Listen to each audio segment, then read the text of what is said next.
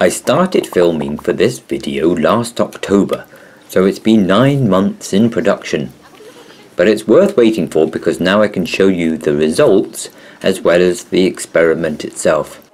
This is a bed in our garden and the soil here is lovely and rich after years of attention. It is especially good at growing weeds of all sorts.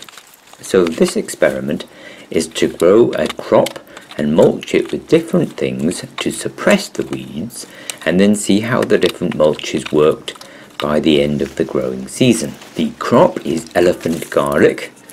I'm putting in 250 cloves. These are ones we've grown ourselves, but previously growing garlic has involved regular weeding. If you've been watching Sandra's monthly gardening updates, you would be forgiven for thinking that she does all the gardening here. Well, it's not quite true.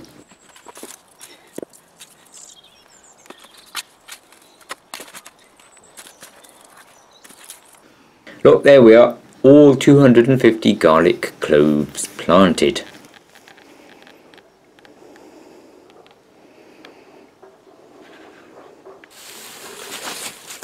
Next comes the mulches.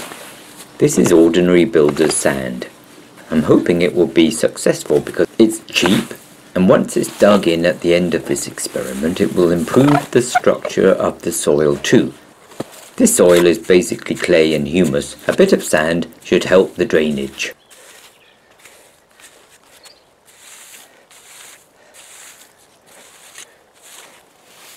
Next comes sawdust, straight from my workshop. It's not just cheap, it's completely free. Now, some will say that sawdust will have a negative effect on the soil, at least short term, because of all the nitrogen that the microbes take up while they're breaking it down. Well, we'll see.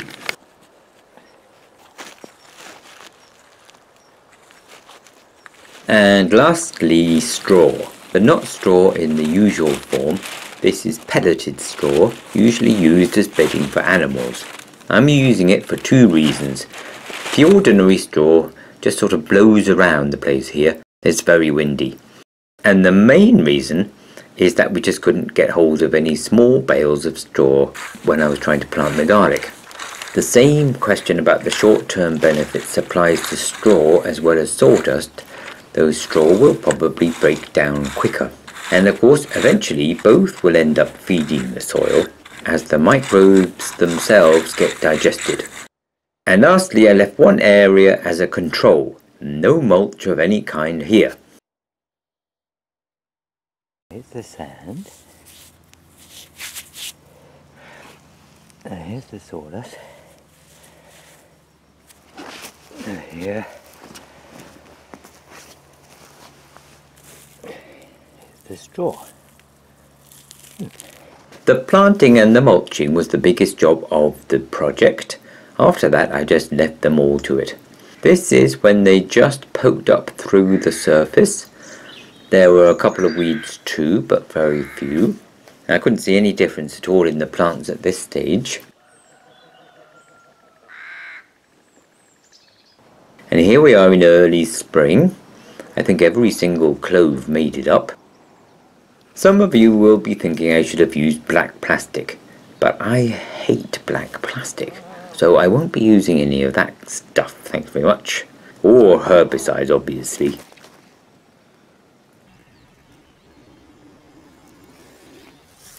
And this is April of this year. Again, the garlic looks pretty happy, doesn't it?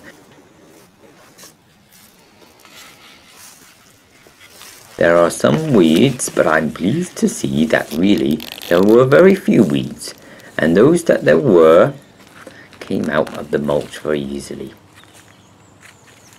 And this was the only weeding I did in the whole of the 9 months.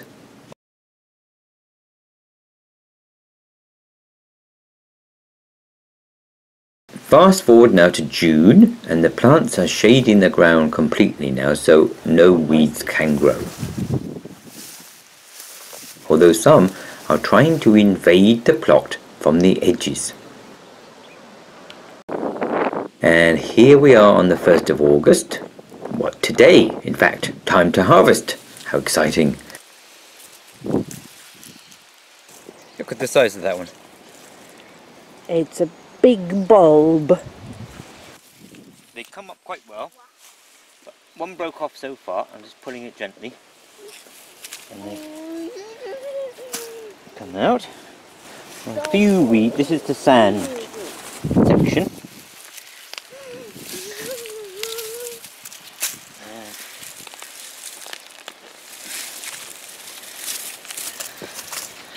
The weather's not great, but the forecast is for worse, so we're going to chance it today.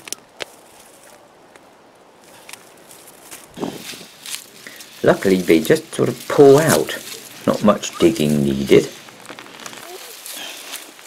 Huge. So what's that?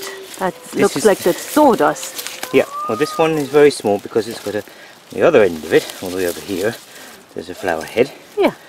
Well, I let some of them flower, but you can see, Pretty flowers. see why we shouldn't, really. Yes. Okay. So that was the sawdust one, and some of those are whoppers. I can tell, Tim. Look at the size of these things. But here is the straw one. Want to help me pull up a couple of those and see what they look like? Yes. You start at that end, we'll see what we find. You have to be very gentle. But don't put them on that deep, that's it. Going around the bend. We'll just do that a bit of a time. I left them in piles according to the mulch they had.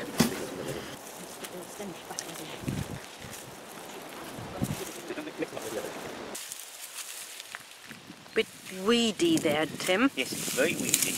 I did weed them. I weeded just the same number of times, once, as I weeded the other lot. It's just that the weeds grew back again quicker. Now you're filming the donkeys. Yeah. This is a video about garlic, Sandra.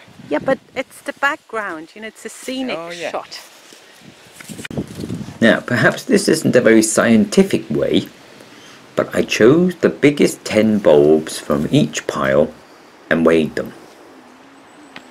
All the mulches produced similar good results, though the sawdust was a clear leader. The biggest surprise for me was the control group. These weighed less than half of any of the others. Competing with the weeds is obviously a big factor. The figures are kilos, so the heaviest ones were half a kilo each, or more than a pound weight.